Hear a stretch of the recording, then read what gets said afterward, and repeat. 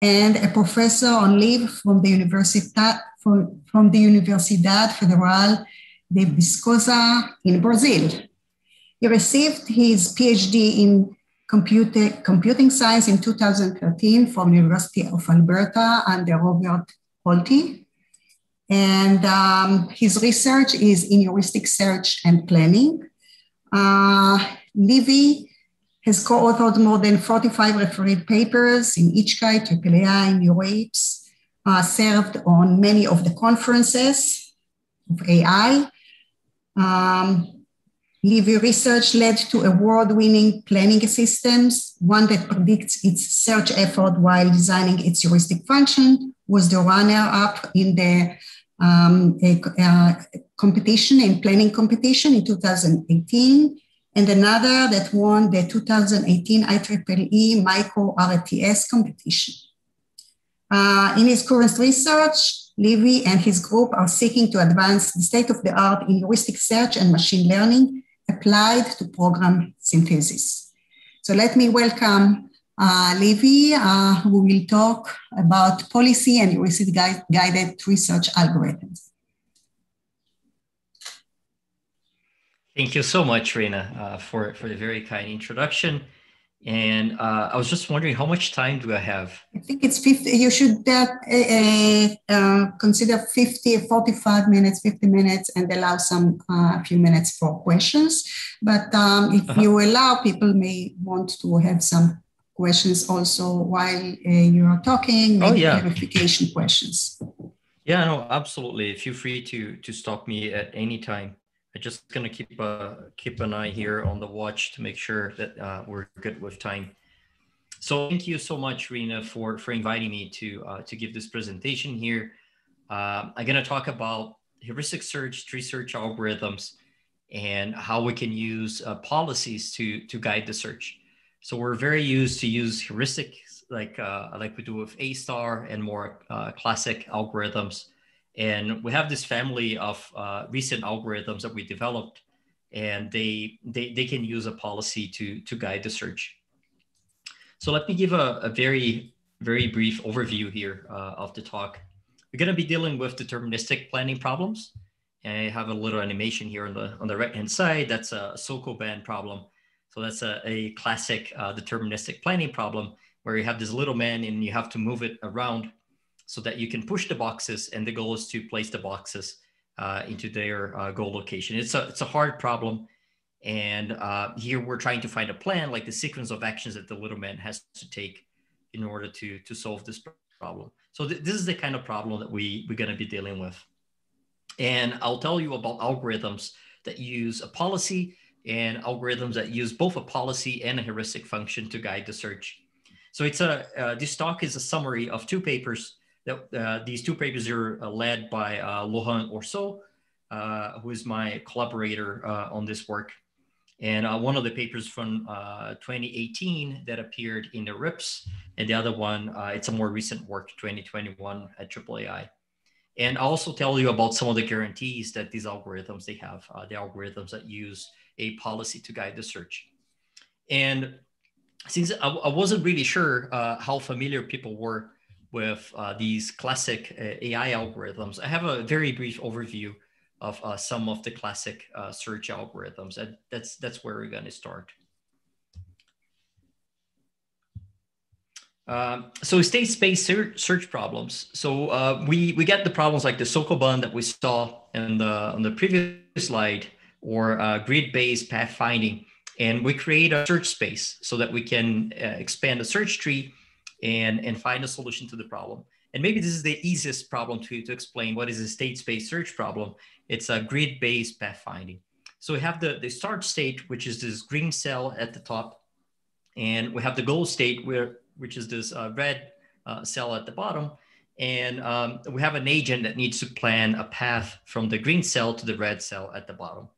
And here the agent could go up and down, left and right. And here the path is just to go straight down, and then you get to the goal. So one way we could solve this problem is by applying a very classic algorithm, like for instance, Dijkstra. So in Dijkstra's algorithm, we're going to be looking around the neighborhood where we start. Like for instance, we start at this green cell and we can apply the actions, for instance, to move right. And as we move right, that's going to cost us the cost of 1. So that's 1 step to the right, and that's going to have the cost of 1. So that's why you see this 1 on the cell to the right of the green cell. If you move right again, then you're going to get to the edge of the grid, and that has a cost of 2. So these numbers, they tell you the cost of the paths taken to from the green cell to the specific cell that we have the cost on. And we can see that the red cell has the cost of 4, and that's the cheapest path from the green cell all the way to the red cell. So you just go straight down by applying down, down, down, down 4 times, and then you get to the red cell.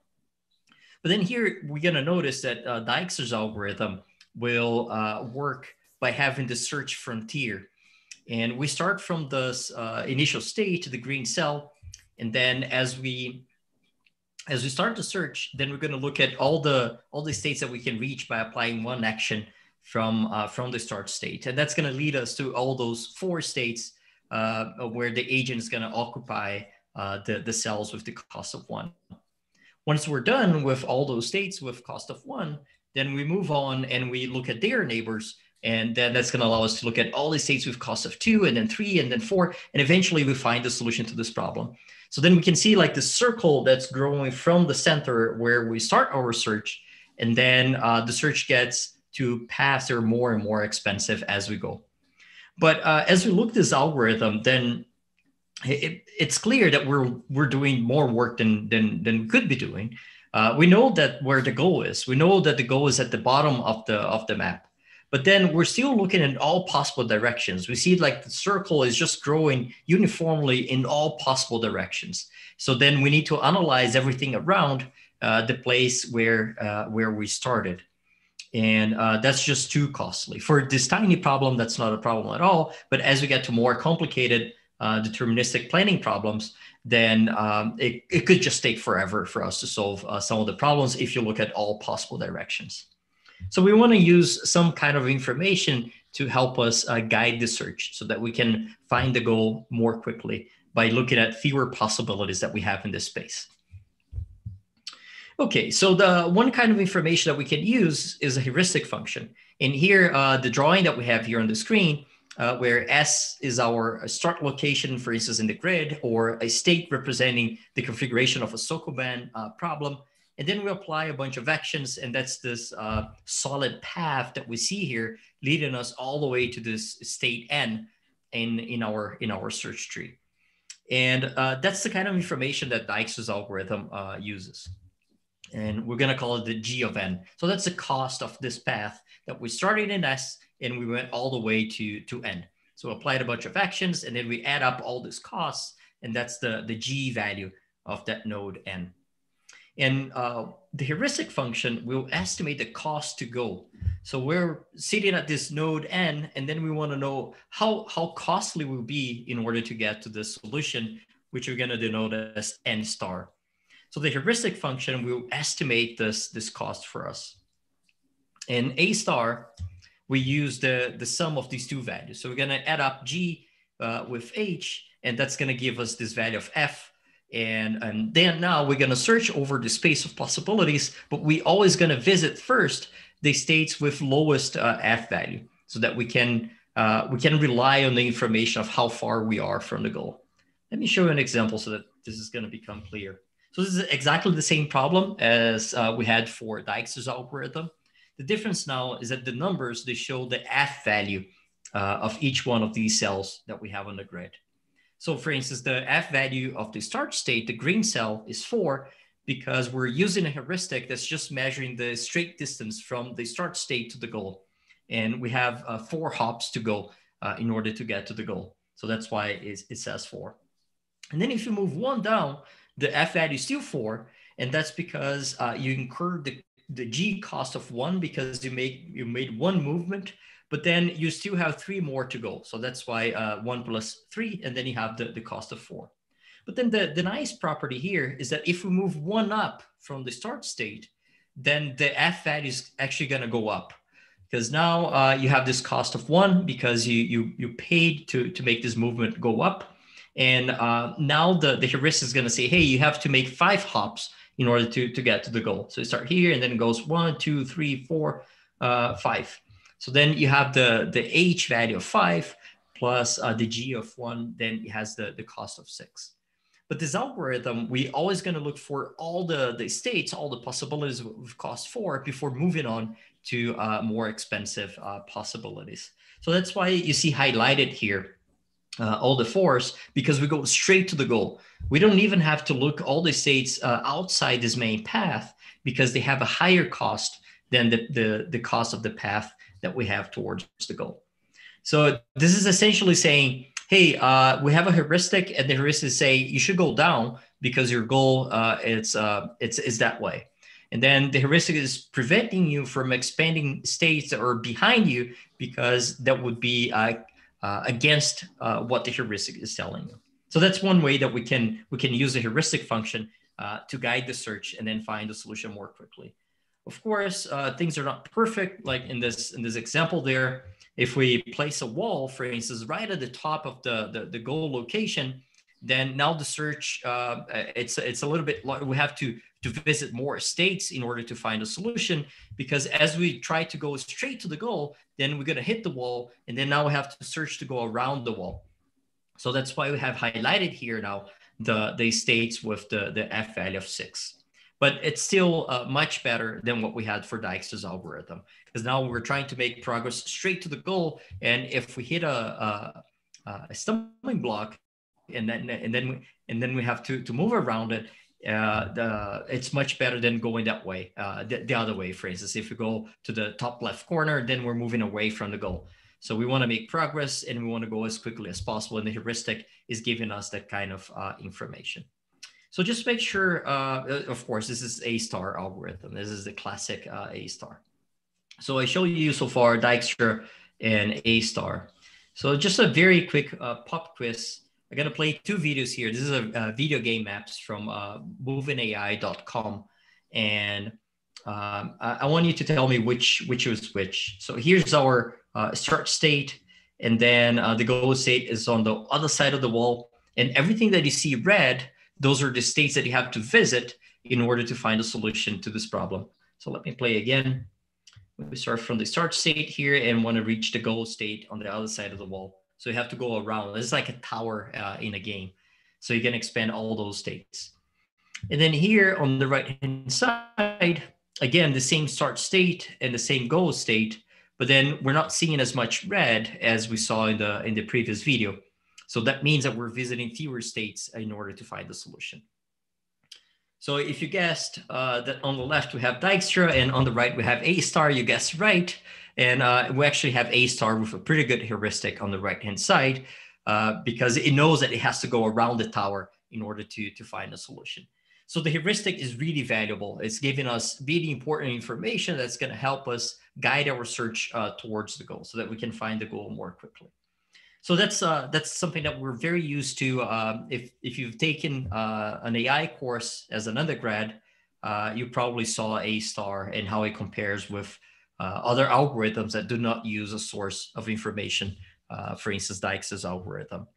Sometimes it's going to show up as uniform cost search, which is essentially the same as Dijkstra's. All right.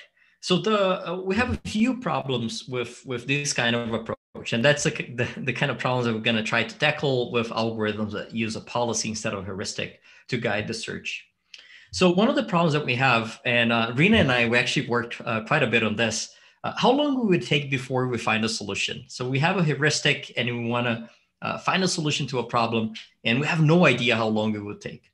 And although I won't give you a concrete answer to this problem, but I'm going to give you an answer to an easier problem. Like even if you have a solution, a path solution, we still don't know how long it will take for a given search algorithm like A-star to find that solution path.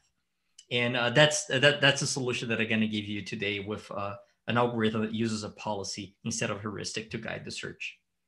Moreover, if we want to try to learn a heuristic function, and I'm going to tell you how to learn heuristic functions today as well, and which kind of loss should we minimize? So if we want to minimize the search effort. So we want to learn a heuristic that when I give it to A star, I want A star to just be awesome and find a solution really quickly. But which kind of laws should I use in order to minimize the search effort? And I will show you that as we guide the search with a policy, then there's a laws that we could use that we're minimizing the search effort as we learn the policy that way. So these are the kind of problems that we have with heuristic guided algorithms. And as we get to the empirical section of this talk, I'll tell you more about other possible problems that we could have with heuristic guided algorithms. So far, so good, folks. Any questions? Let me see if I have the chat here so that I can also check the chat. So if you want to ask questions by typing, feel free to do so. All right. Policy guided search. So instead of using a heuristic, which is just cost to go, now we're going to use a policy. And what is a policy? A policy is a probability distribution over the actions that you have available to your agent at a given state of the problem that you're trying to solve, the planning problem. So let's say here that you start at the state S at the top, that's the root of your search tree. And then your policy could say, hey, with 50% probability, you should take the action on the left. With 50% probability, take the one on the right. And that's the kind of information that we're going to use in order to guide the search. And then the first question is, how can we use this information to guide a search algorithm like A star? Like we have the search frontier, and then we have all these possibilities, which one we're going to pick next to visit. And we want to use the policy to select which one to visit next. Maybe a naive solution approach to this problem would be to just use the probability along a path. Like for instance, the probability of this left child of the root of the tree, it's 0.5, which is a probability applied here from this left action. The probability of the right child here is also 0.5. So they're equally good. I can pick either one of them. But then if I look at this one here at the bottom right corner, then the probability of that node is going to be 0.5 times 0.5.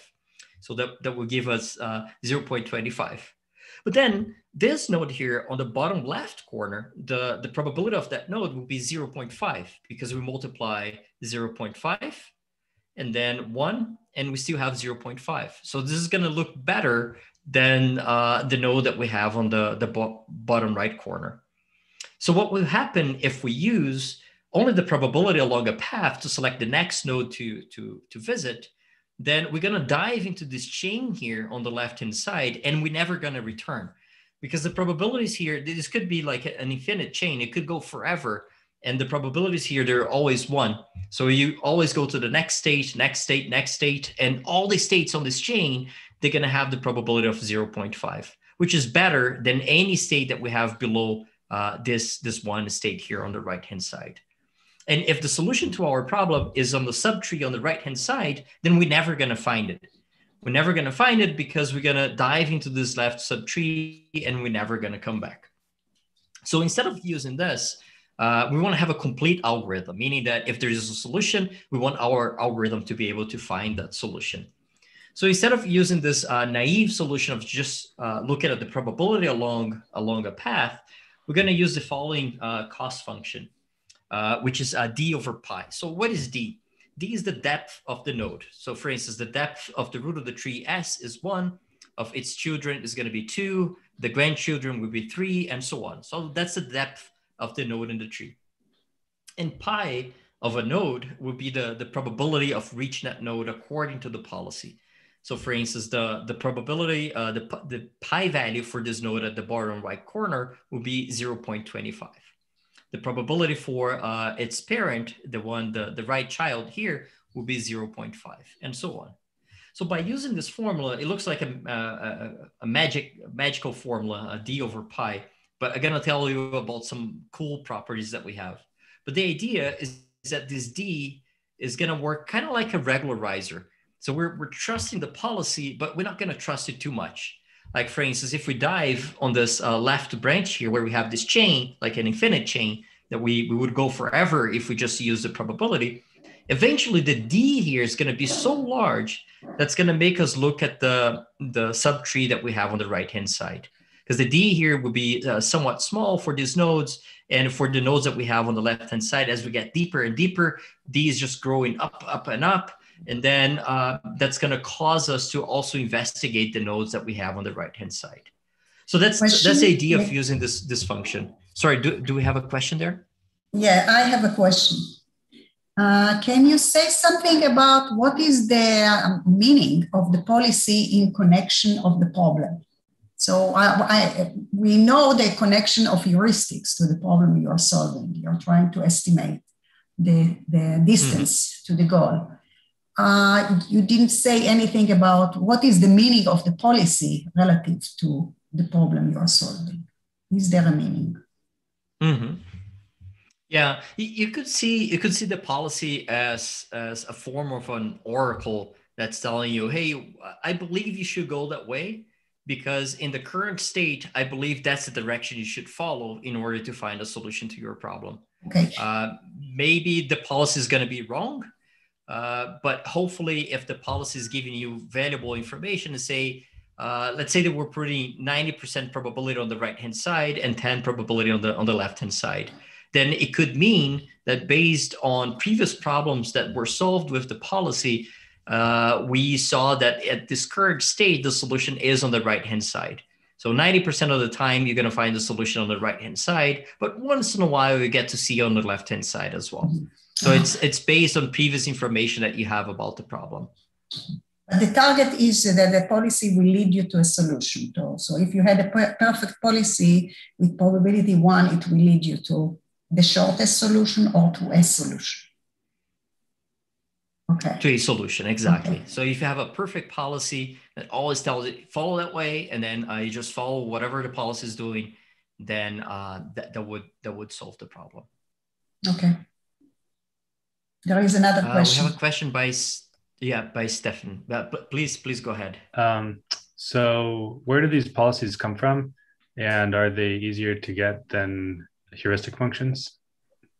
Yeah, no, this is a great question. And we're actually going to discuss this later today. So we're going to learn both policies and heuristic functions. So the way that we currently have, they're learned. And I'll tell you how we learn them. And sometimes it's easier one, sometimes it's easier the other. So that's the interesting part of the talk. We're going to get there. Great, thank you. Yeah. All right, folks. So that's the cost function we're going to use. And I believe I have an example next, so that we. This is based on a paper written in Russian by Levin in 1973 that we use as regularizer D here. It's inspired in that work, so that's why we call this algorithm Levin tree search. And that's what we have next with an example. So here the example is also Sokoban. It's an interface that's slightly different from the one that I showed in the beginning of the talk, but the idea is the same. You have a bunch of boxes and you have this little man here. It's a robot, and the little man is going to move the boxes around. And you have 4 different actions. You could move up and down, left and right. And then we're going to use a cost function D over pi in order to sort the nodes in this frontier of search, which we're going to call an open list. So it's essentially if you're familiar with A star, it's essentially A star, but instead of using G plus H, we're going to use D over pi. And that's how we're going to sort the nodes in the open list. So here we have on the left-hand side open, and we start only with the root of the tree. And we have a set of closed nodes that we visited already. So the D over pi value for A is 1 because the depth is 1, and the probability that we start with in that the root of the tree is also 1. So that's why we have this 1 here. And that's the only one we have in the open list. So we're going to move it to the closed list, and we're going to see its children. So all the states that we can reach by applying one action. So then we have states B, C, D, and E, and we're going to put them all into the open list. And then the values that you see there, like 20 for B, 20 for C, 10 for D, and 3.33 for E, those are the D over pi values for each one of them. So let's just do one of them really quickly so you have a better idea. So the probability according to the policy for applying the action, here's the action moving left so that we get to B, it's 0.1. And the 0.1 probability, that's going to show up in the denominator. And then the numerator will be the depth, and the depth is it's 2 because it's the second layer here of the tree. So if we solve this, this is going to give us 20, the cost of 20 for B. That's the same for C, and then we do the same for D, which is going to give us a cost of 10. You can see that the probability here is higher, so then the cost is lower. The probability here for E is even higher, and then the cost is going to be even lower. So then we're going to do our regular thing like we do in A-star or uniform cost search or Dijkstra, which is the idea of expanding the nodes with the cheapest cost. So then the cheapest one that we're going to expand here, it's E. So then E moves to the closed list. And now we're going to look at all the children that we have for E. We have a bunch more here. You see the dashed lines. We just ignore them just for the sake of the example so that the example is shorter. And let's just pretend that we have a single child here and the child is G.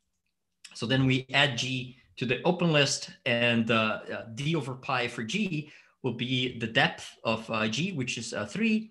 And the pi will be the probability of 0.6 times 0.4. And that should result in 12.5. So that's the cost D over pi for G. And then we go to the next iteration of the algorithm. We go back to the open list and we get the cheapest one. So then the cheapest one is D with the cost of 10. And we move to the closed list and we look at its children. So again, we're going to simplify and just pretend that we have just F as a child of D. And we compute its cost, which is D3 over pi. And pi is given by 0.2 times 0.7. And that's going to result in the cost of 21.42. And we keep doing like this. The next one is G. And by expanding G, we already find the goal. So the goal here is highlighted by this green box, where we placed all the boxes already in their goal locations. And once we find the goal, we have solved the problem. And the solution path is given by A. And then we move to E, G, and finally to the goal here, which happens with this probability of 0.9. I see we have another question. I can't see your name. I can see your video, but I can't read your name anywhere. So please go ahead. My name is Forrest. Nice to meet you. Oh, cool. Nice to meet you, Forrest. So I had a question about a policy that say was good by your definitions. What does it do in the case where there are multiple shortest paths? Is it going to assign every action the same probability, or just pick one and go from there? Yeah, I don't think I have a very good answer to your question. I have a little bit of hand waving to give. So in our first work, we actually used a policy that was learned by a reinforcement learning algorithm. And in that case, I have the feeling, we haven't tested that properly, but I believe that the reinforcement learning algorithm is actually biased to always find the same kind of solution over and over again. The results that I'm going to present today, we learned by running the search. And once we learn by running the search, we see a more diverse pool of solutions to the problem. Although we still find only a single solution to each one of the problems, but because we have many, many problems that we solve, then we get to see a larger diversity of solutions. So then in the end of the day, the policy that we learn tends to be more robust to unseen problems because we see a little bit of more diversity there. So that's kind of like my hand wavy answer to your question. Does that make sense, Forrest? Yes, it was something I was thinking about. This is really interesting with using a policy. And one thing I was thinking about, especially with irreversible actions like we have in soccer band, like you can push but you can't pull, you could run into a situation where you make a mistake, but from there you're pretty sure how to get back to the goal, and everything is like, okay, you just have to there's only one action at every step. So you have like a probability of 1, 1, 1 all along the way. But maybe if you go the shortest pathways, maybe there are 30 different ways you could get there. And so the probability, is split across those 30. And so it has low probability for each one, but it's actually a shortest path. And so then the algorithm would think, oh, just like take this wrong move and then go around. But, maybe there's a way to correct for that, because, I do agree in a lot of situations, learning a policy is probably just a lot easier than learning a heuristic function. So I was just wondering if there was any theory or anything about maybe we should postpone such questions to the end. Okay, yeah, sure. Things will be clarified. Cool, yeah, I'll be happy to take it offline as well for us. This is a very interesting issue. Thank you. Any questions, folks, about this example here? All right, so this is a running example for Levin tree search. I wrote LTS, sometimes I'm gonna write Levin TS, but it's the same algorithm. So we're gonna use the D over pi function to sort the nodes in the open list. And the cool thing about this algorithm is that we have a bound on the search effort once you have the solution. And that's actually worked for any node that you have in the tree. So as you look for this fraction here on the left-hand side, our cost function D over pi, then the D over pi value, it's actually an upper bound on the number of nodes that you have to expand before you expand that node. So for instance, if you look at N1 here on the tree on the right-hand side, then its cost is roughly 19. So then we know that at most 19 nodes we have to be expanded before we get to N1. So the cost function itself, it's an upper bound on the number of nodes you have to expand before you expand that node. So if you have a bunch of different solutions, then you're gonna get the cheapest solution according to the Levin cost, D over pi. And that's an estimated number of nodes you have to expand in order to solve that problem. And this has some very interesting implications. For instance, if you wanna learn the policy, now we have something to optimize so that we can try to reduce the search effort before finding a solution to this problem. And I'm gonna try to give a little bit of intuition. I won't show you the proof of why this bound works, but I'll try to give you some intuition of how the proof goes. So remember, we have this D over pi, and D over pi is our bound. So let's break down into two parts. So the first part is this 1 over pi. So 1 over pi is actually giving us the maximum number of trajectories that we have from the root of the tree all the way to the leaves with probability at least pi. So let me give an example to make this a little bit more clear. We have this binary tree, and let's say that the policy is always saying half and half for each one of the child. And then let's look at N1. So what is 1 over pi for N1? So 1 over pi for N1, I think I have the formula here. It's 1 divided by 4, which is 4. So then that's the maximum number of different paths that we have with this probability at least pi. If we traverse all the way from the root of the tree all the way to the leaves of the tree. So that's the maximum number that we have. Here it happens to be exactly the same number because we have this uniform distribution according to the policy.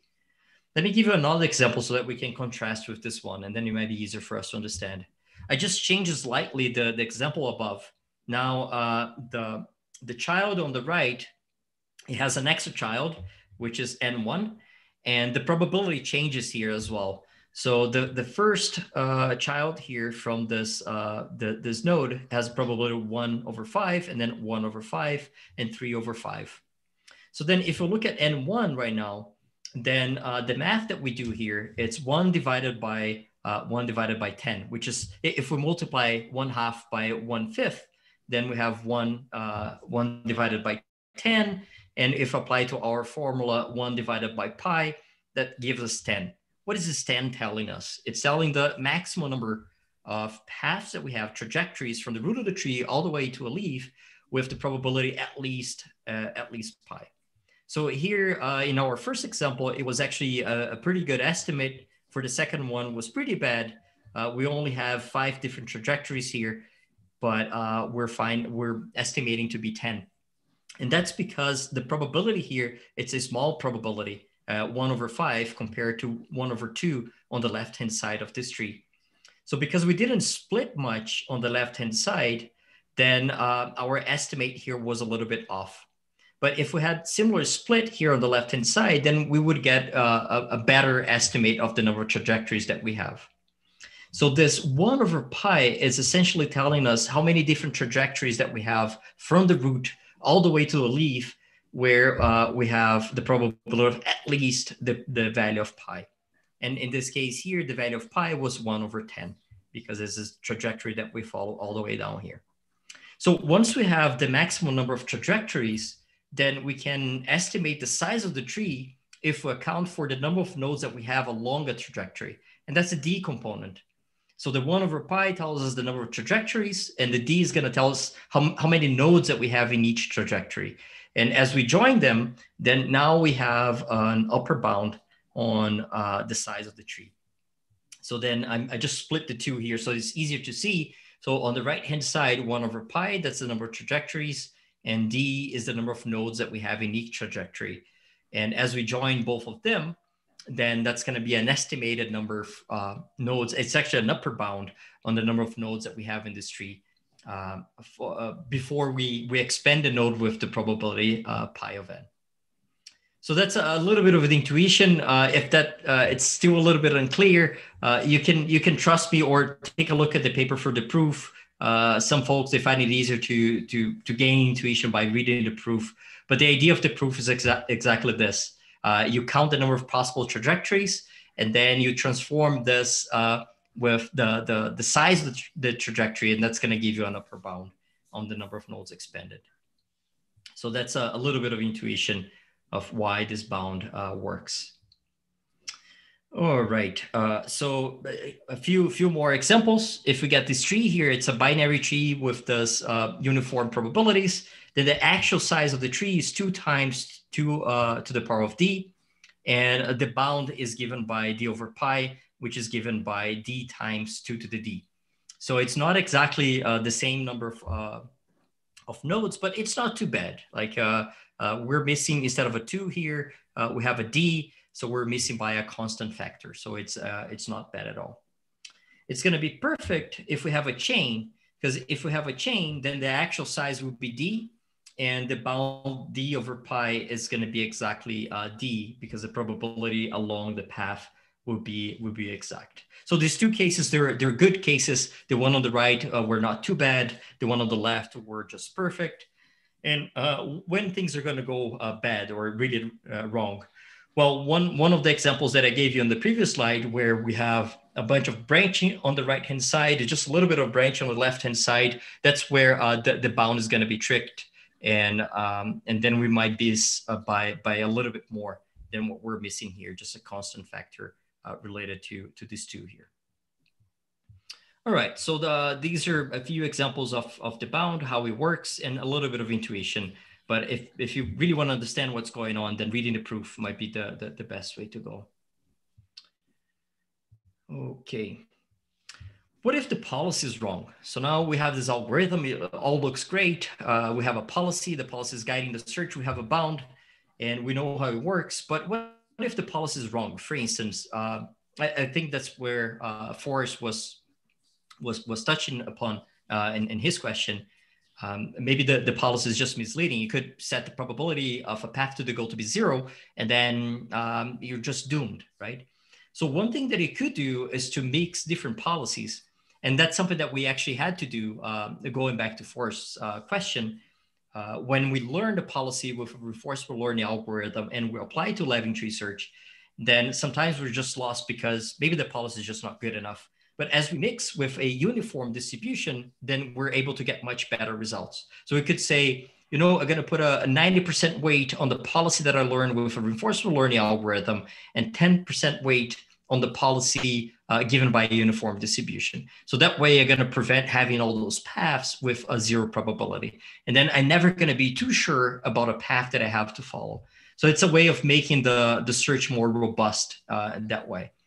Maybe you have to expand more nodes because you're not trusting as much your policy, but at least you know that you won't run into problems like having a path with 0 probability, and then you would never be able to find a solution that way. So there are a few tricks that we could play with these kind of policies. We have a bunch of details about this in the paper as well. Here I'm just touching the subject. All right, so now we're getting into the second part of the talk, which is related to how to use what we call the cost to go. So we discussed A star A star, we're expanding all these nodes along a path, and then we see this node N in the middle of the path, and we can use a heuristic. So then we have the G, which is the cost that we've seen happening, and H is the estimated cost to go. So then we can use F. If we draw a picture for Living Tree Search, then it's going to look like this. You have your start state, and then you do a bunch of work, and that's your tree there represented by the triangle, and then you get to a node N. And the information that you're going to use in order to decide, am I going to expand N or not, it's solely based on the information that you've seen already during search, which is our D over pi. But then we're missing very important information here, which is how much effort that we still have to go. Living Tree Search is using the policy on the first bit of the search, but we're not using any information for the remaining part of the search. So maybe this compares better with Dijkstra than with A star, because we're only using what we've seen already during search. So in addition to using this, we're gonna try to estimate the effort that we still have to go. So if we continue searching from N, how much effort that we have to do in order to find a solution, in order to find our N star. So that's why I had this question mark. What we should use in order to replace this so that we have a better guidance of the cost to go. So that's the idea of what we call policy-guided heuristic search. So now instead of just using the policy, we're going to mix them up, and we're going to use both a policy and the heuristic, because the heuristic is still giving us information that we're not using with the policy-guided search. So we're still going to be using the D over pi, which is what we know, what we've seen during search. But now we would like to use the estimated cost to go, which is H. So we know that this H function is telling us, hey, you still have this much to go. And we could use the same cost function to say, you know what, I still have this much to go. I know that my pi is going to be at least pi of N. So then I can add this function to the function that I had before. So if my N is really far from the goal, according to the heuristic, then it's going to have a higher leaving cost. If it's really close to the goal, then it's going to have a lower leaving cost because the H is going to be smaller. So now we're mixing the idea of using the search effort that we've seen so far with the idea of how much we still have to go.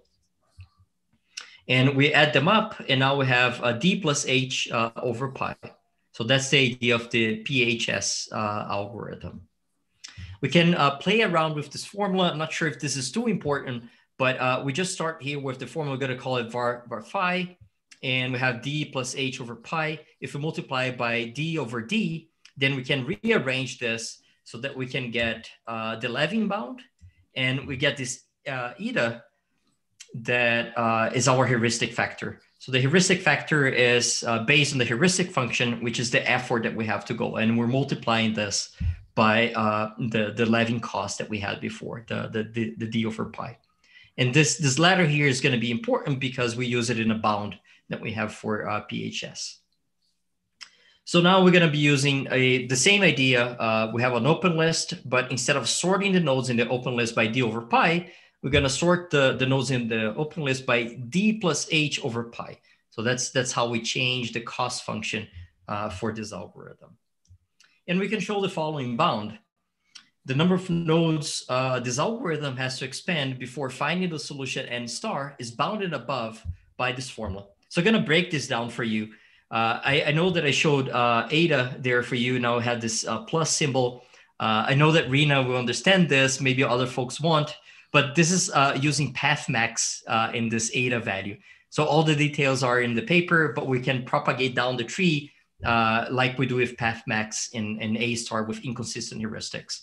But you can see this still as the heuristic factor for the algorithm. And here's the leaving bound that we're really used to it, and that's what we had before. But then now we're multiplying this leaving bound by two other factors. And these two other factors are related to the heuristic function. So the first factor is the cost of the heuristic. And this value, unfortunately, is greater than 1. So by being greater than 1, we're actually hurting the search. So that's when the heuristic function is actually making our life harder by making us expand more states before we find a solution. And the good news is the summation here. So the summation, this capital L, is all the leaf nodes that we have in the tree. So this is the heuristic gain. So it's how much the heuristic is going to actually save us from expanding more nodes in the tree. So the heuristic can help. That's the right-hand side, but the heuristic can hurt. That's the one that you have in the middle with the cost of heuristic greater than 1. The good news is, and this is something that I find really cool, is that if we show that the heuristic is admissible, this goes away. And admissible in the PHS sense. So we have this new definition of an admissible heuristic. If you're familiar with an heuristic that's admissible in the A star sense, then we have a new definition for admissible heuristics, which is the definition based on the leaving cost. But the cool thing is if the heuristic is admissible, like for A star, then it's also admissible for PHS. And if that's the case, then this factor that hurts us is just going to go away. So then the heuristic is only helping us. So if you use an admissible heuristic with PHS, then it can only help, and it's never going to hurt you. That in terms of number of nodes in the tree. Now, we know that if the heuristic is super expensive, then the running time could go up because we're paying a higher cost for each node that you expand. But in general, the search tree is going to shrink as you apply the D plus H divided by pi instead of just using the D divided by pi. So it's a win-win situation if you use an admissible heuristic. Okay, so that's PHS. But we're still not happy. So that's why we have PHS star. We're still missing an important component here. So here's PHS. We have the cost to go, which is this H divided by pi. We have the leaving cost.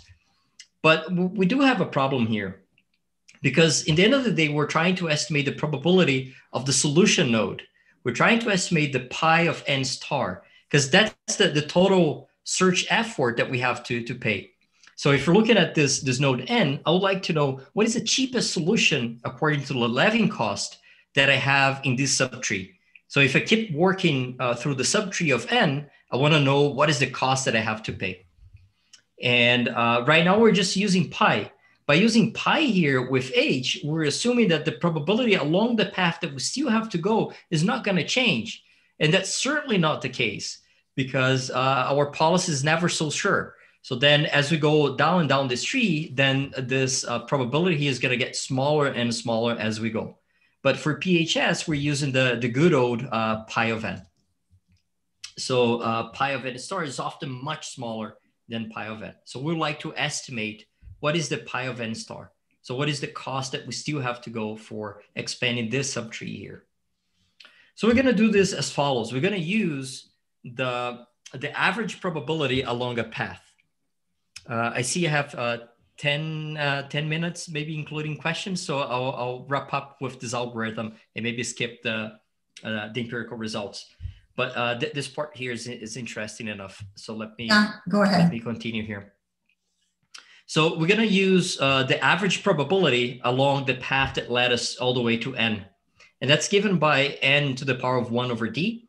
So it's if we get any node here along this path from the root of the tree all the way to n, then the average of the probability for reaching a node in one step is given by this.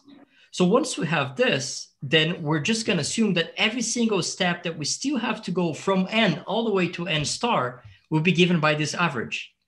So then now we can use the following. Now we can add up the distance that we went through already, which is d, and the distance to go, which is h. And then use the probability, the average probability that we've seen so far.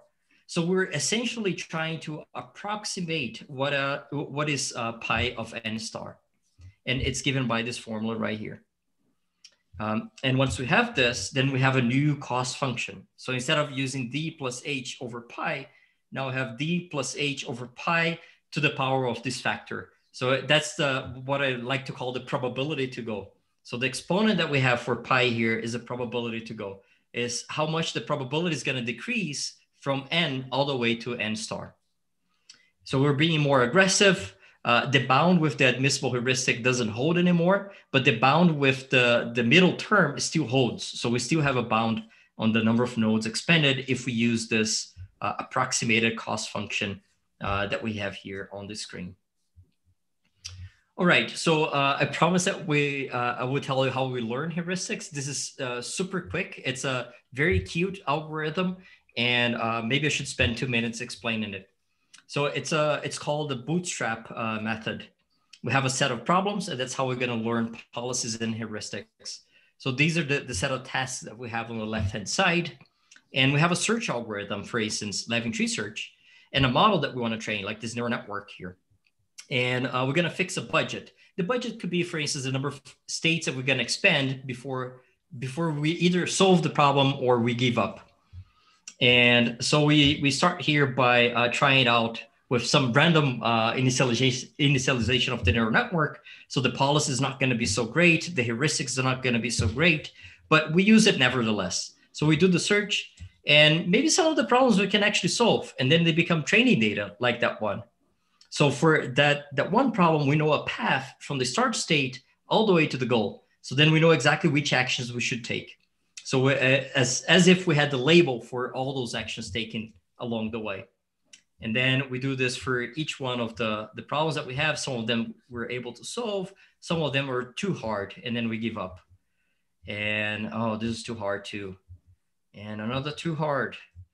Okay, we solve 3 problems. Once we solve the 3 problems, then we can go to the neural network and adjust the weights. So now we have some training data, and we train the neural network. So now we have a better policy, a better heuristic based on the training that we did. So we can go back and try the problems that we couldn't solve in the previous iteration. So we try again. Although we have a better policy now, we couldn't solve any of these problems. So what we do? Well, we increase the budget. Instead of searching for X nodes, we got to search for 2X nodes. And then we try again.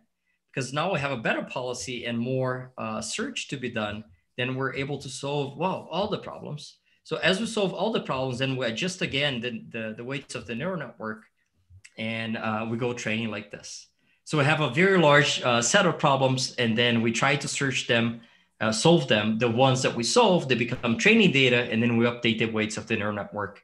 The ones that we can't solve, we try to solve them later with a better policy, a better heuristic, and so on.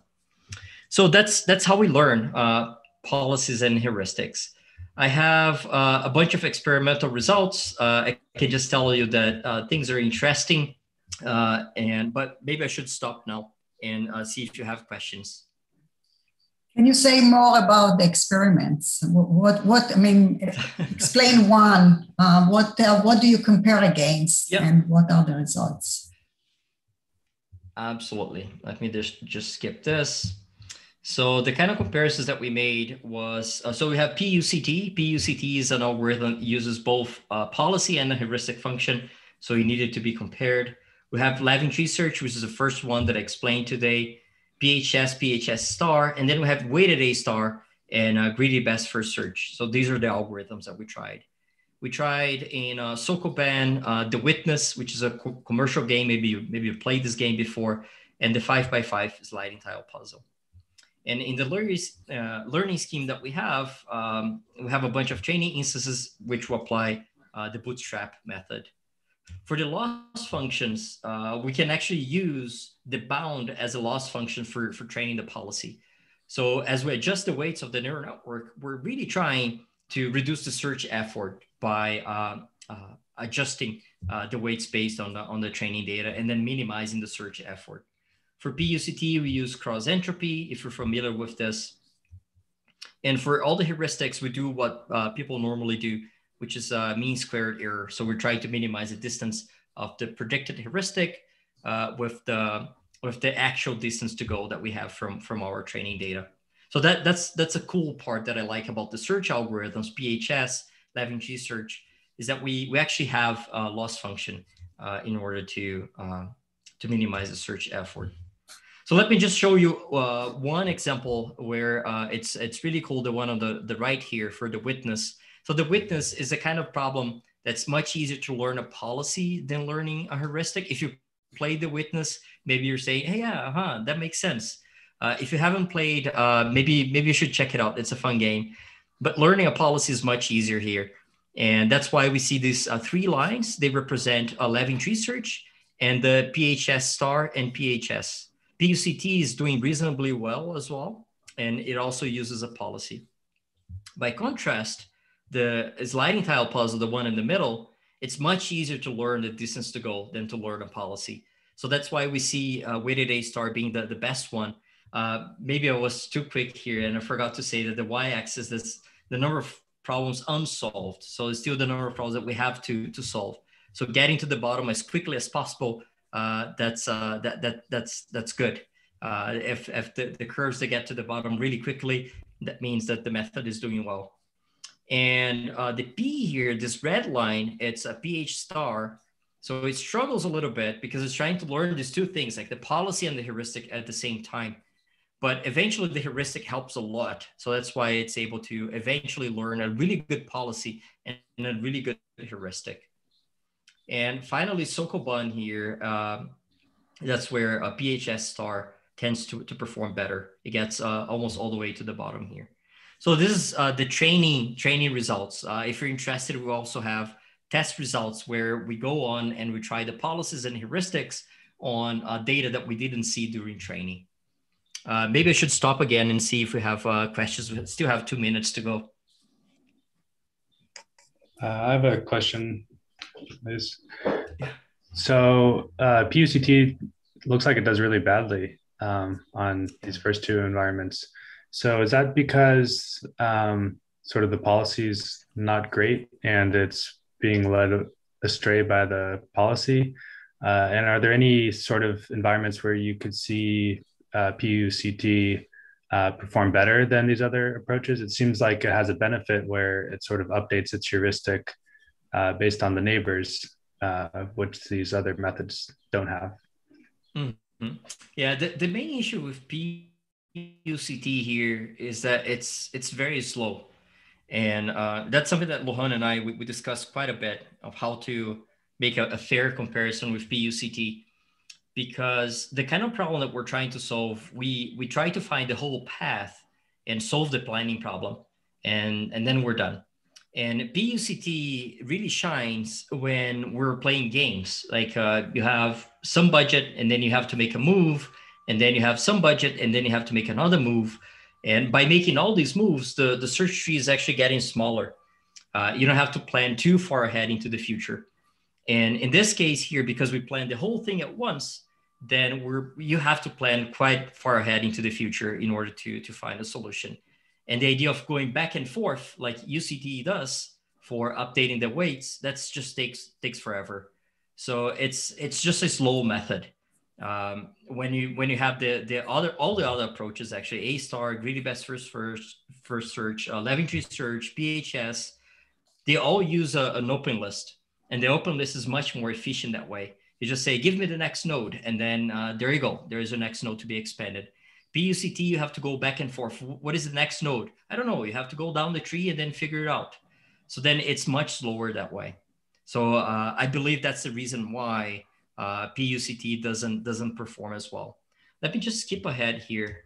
If we skip the training part, and now we just fix the policy that was learned by PHS, and then we can look at PUCT with a fixed policy. It does much better. Like it solves almost all Sokobans. It solves all the witness that we see here in the middle, and it does reasonably well with this sliding tile puzzle. So once you have a trained policy and a trained heuristic, then PUCT does all right.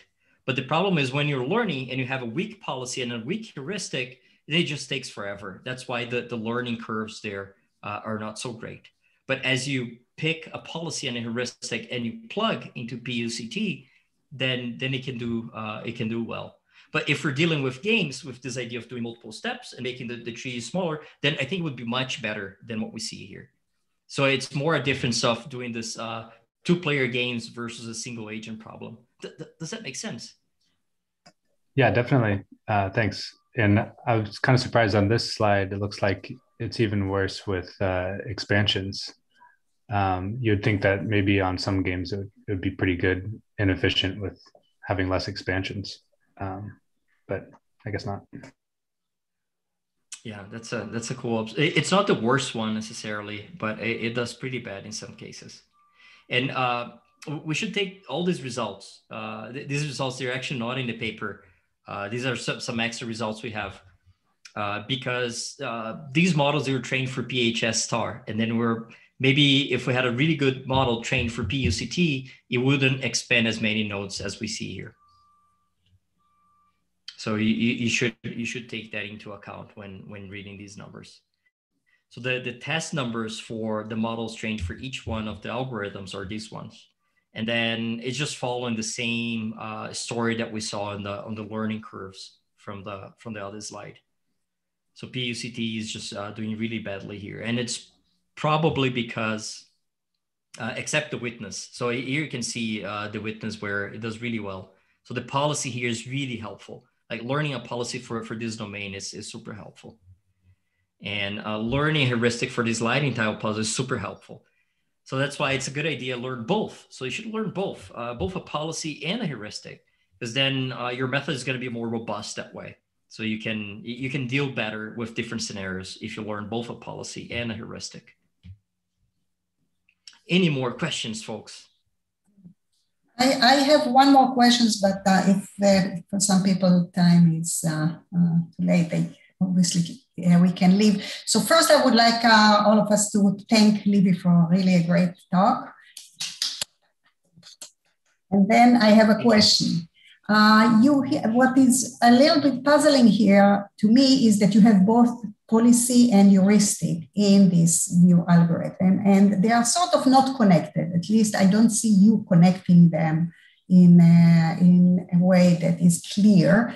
And normally the policies and heuristics are very well connected in reinforcement learning. For example, you learn the heuristic and the policy is guided by the heuristic. So what about this, connecting it to this idea that the policy is some randomized guidance by the heuristic or something like that? Is there a relationship? Or what can you say about the connection of policies and heuristics? Mm-hmm.